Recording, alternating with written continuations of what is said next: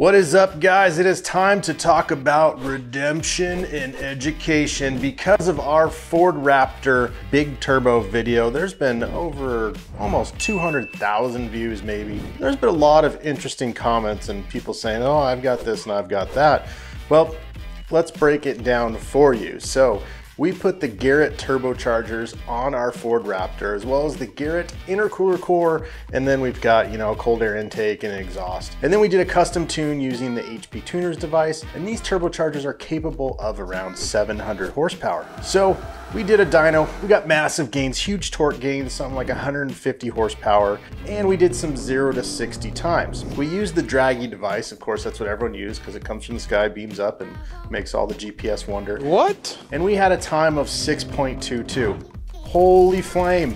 I didn't realize that we were driving drag cars. So, what we learned is that the Ford Raptor, to get a good time, 0 to 60, is you need to put that in four-wheel A and do a little brake boost and then give it a launch. But what's gonna determine successful times, so many other factors. Fuel used, wheel size, tire size, etc. Size of the driver, who knows? So our Raptor has our VR forged one-piece monoblock wheels, which are extremely light and strong. However, we are running 37-inch tires. So what that means is there's a lot more mass to move. Yeah, the weight is lighter, but you have a taller gear. Think about that. You're on your mountain bike and you're pedaling along and you're in that easy gear and it's just going like this. Well, you go down to that big gear and you are just cranking to get that power. Same thing, that's what we got going on with these big wheels. So we ran the truck again according to our commenter here who said, hey, you need to run it like this, it'll work better. And we got a decent time. But before I tell you the time, let me tell you about some of these awesome comments. Loading, loading, still loading. These always make for a great fun day. By the way, because of your almost 200,000 views, I can now pay the rent. Fun coupon. Here we go. Oh, my favorite comment that I've seen is get a Ram TRX. Well, yeah, I was going to when they first came out, but I couldn't get one. And now if you want to get one, you're gonna spend 100+ grand on it because of markups and how crazy the market is right now. Oh, my other favorite comment is talking about the turbo. At some point, you guys see that there's a little dent on one of the inlets. Asked, who dropped the turbo? We didn't. Those were shipped to us by Garrett directly in a well-packed styrofoam packing inside a box. We still use the turbos. It really wasn't worth making a claim on. It was just a small flat spot on there. No big deal. All-knowing Billy, thank you. So 10K for a mild upgrade. Well, links are in the description. The turbos, they're about $3,000. The intercooler, I think $1,500. And then tuning, let's say you spend $1,000.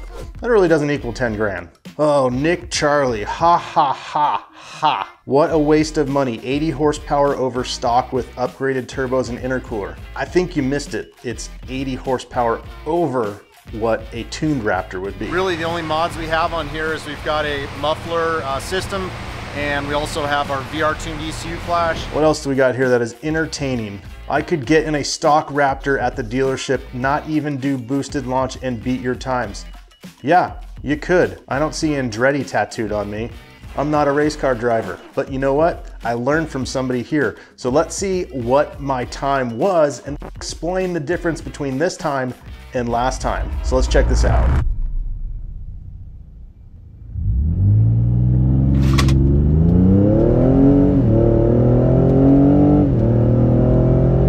$60. 5.42 seconds. The only difference between last time and this time is what that guy said in the comments. 4A, brake boost, let it go. I mean, what did I beat the time by? A second and a half? That's pretty good just for the difference of not exactly launching it the right way. So let's talk about the difference in the diameter of the wheels and tires and why the overall rolling makes a difference here. So the stock wheel size is 17 by 8.5. that tire size is 315/70/17. So comparing that to the one that we have on there, and I'm using a tire comparison calculator on a website I found. So there's a 7% difference in overall diameter. There's 2.4% more sidewall on the stock tires. When you look at that, the 37s are obviously taller than a 34 or 33.5 of what this is. This means that the 37s will go 545 times per mile. They are rotating slower because there's more. Where the stocks are getting 587 revs per mile because they're able to go quicker. So most likely, if I do some math equations with the pi and the hypotenuse, that putting stock tires should probably even improve the time of doing a 0 to 60 another 0.4 seconds, which is not bad. So at the end of the day, we have an awesome looking truck that performs well, tows great, and has massive torque gains. But you guys are not happy with even the second test of the 0 to 60 times. Well, I tell you what, we will get that thing tuned for some ethanol and we will get it launched properly. I'll even put some spacers on there so we can use the stock wheels and tires. So make sure that you subscribe. You can leave your comment, keep commenting. I love reading them, whether it's good, bad, or ugly.